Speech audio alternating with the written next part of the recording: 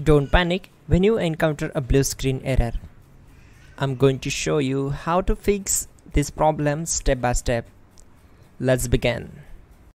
Now we need to click on advanced options, then click on troubleshoot. Now click on advanced options, and at the last we need to click on command prompt. Now type chkdsk space /f space /r space c : and hit enter. Now we need to wait for some time to complete the process. Now we need to type this command c : and simply press enter. Type cd space c : / and hit enter to execute the command.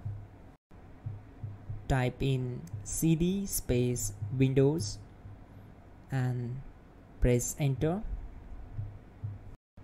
Type cd space system32 and simply hit enter. Now type cd space config and hit enter. Then type md space backup and hit enter.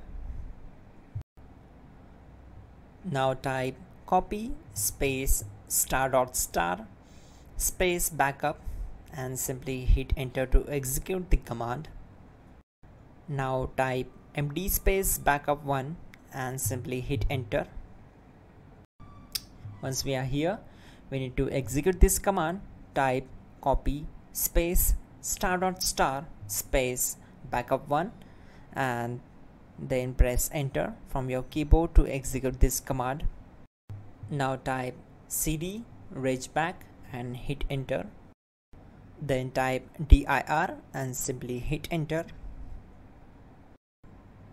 Type copy space ** space .. and hit enter.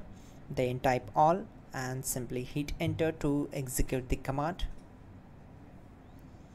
Let's move to the next command. Now type bootrec space /fixmbr and simply hit enter. Now execute this command. Type in bootrec /fixboot and hit enter. Now execute this command cd space c : /. Now execute this command. Type cd space windows /system32 /config /regback. Then simply hit enter to execute this command. Now type this command bcdedit space /export space c : /bcd backup and hit enter. Now type cd space c : / and hit enter. Now type this md space boot and hit enter.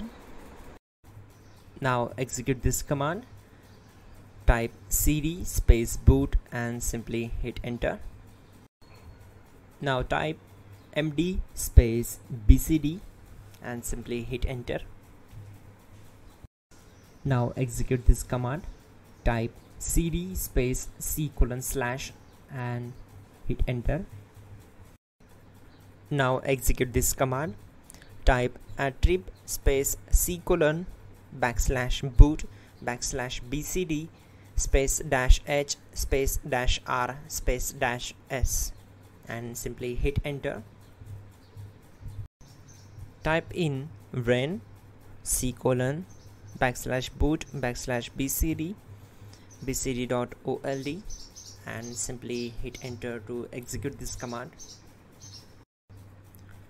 Type bootrec space /rebuildbcd and hit enter. Now type exit and simply hit enter. Now click on continue. It will restart your system. So that's it guys, your problem is solved and you are good to go.